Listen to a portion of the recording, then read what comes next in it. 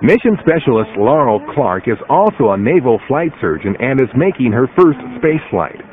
Clark, a commander in the Navy, was born in Ames, Iowa, but calls Racine, Wisconsin her hometown.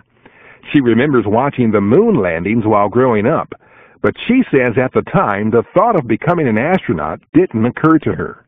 I was very interested in environment and ecosystems and animals, and that eventually shone through in my interest in zoology as an undergraduate, and then decided to pursue medicine.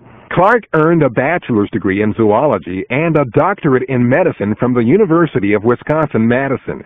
She went on to train as a pediatrician at Naval Hospital in Bethesda, Maryland. She was then assigned as a Naval Radiation Health Officer and Undersea Medical Officer in Holyloch, Scotland.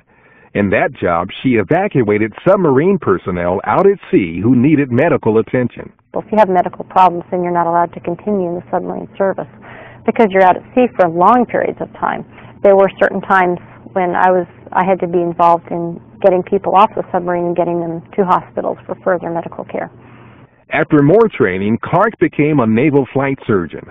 And then, after taking an inventory of her experience, she applied to NASA and was selected in 1996. Clark is excited about the potential benefits of all the research on STS-107, especially the studies on osteoporosis.